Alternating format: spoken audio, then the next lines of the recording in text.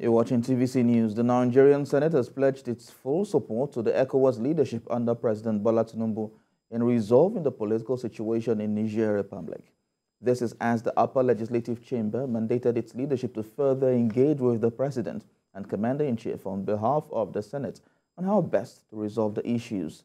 National Assembly correspondent TVC reports. Before starting the main business of the day, the Senate dissolved into an executive session to consider President Tinubu's request, seeking the support of the Nigerian Senate on the implementation of the ECOWAS resolution with regards to the political impasse in Niger Republic.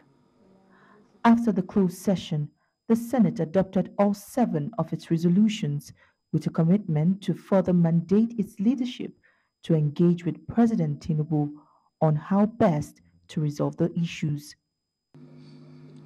The Senate calls on the President of the Federal Republic of Nigeria as chairman of ECOWAS to further encourage other leaders of ECOWAS to strengthen their political and diplomatic options and other means with a view to resolving the political impasse in the Niger Republic.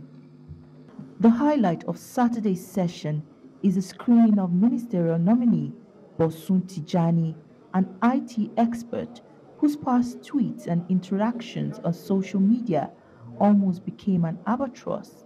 But for the magnanimity of the Senate, he was let off the hook and given an opportunity to retract and apologize to the public.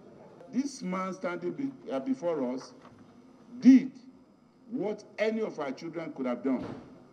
At that point, based on their own understanding of what's going on, he portrayed a scenario of how most of the people he was struggling to help were being arrested by the police because they had laptops in their bags, not because they were criminals. Let us remember what happened in this country. We need to move on with this generation. We need to put this behind us. A young man is also standing before us today. In line with Mr. President's promise to young Nigerians that he will be part of my government, and he brought a young man. Look at his dressing, Mr. President, green and white. That is Nigerian.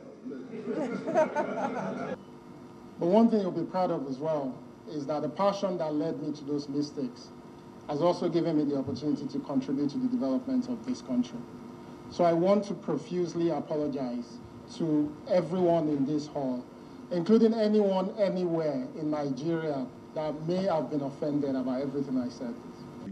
The Senate used Bosun Tijani's situation to point out the need for caution and emotional intelligence when using the social media as a tool for expression.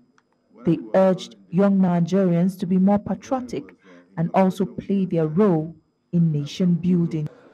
The latest 2 new ministerial nominees sent by President Tinubu for screening will have to wait a little longer before they can face the Senate and satisfy their curiosity.